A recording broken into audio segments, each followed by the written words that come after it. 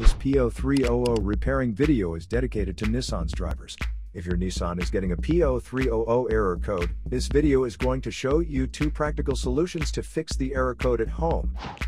Use the Zeus app to scan your vehicle.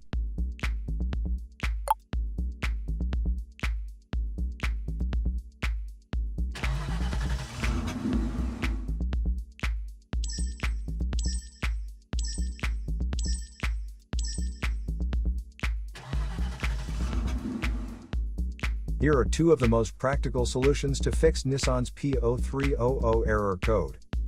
Method A, the spark plug. The spark plugs are located at the engine end of the wires under the plug covers that attach them. First, carefully remove the spark plug. Use a spark plug gapper to check the spacing of this spark plug. Normally the spacing should be between 0.024 to 0.071 inches. As you can see, the spacing of this spark plug is a bit low. Use the spark plug gapper to increase the spacing back to the normal range. But if you see there is obvious damage on the spark plug, just simply replace it with a new one.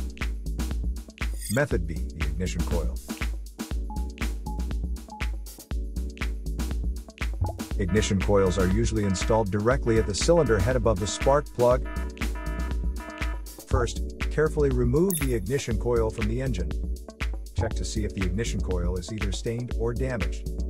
If the ignition coil is covered with engine oil or stains, simply clean it with a WD-40 cleaner. Otherwise, replace the damaged ignition coil with a new one.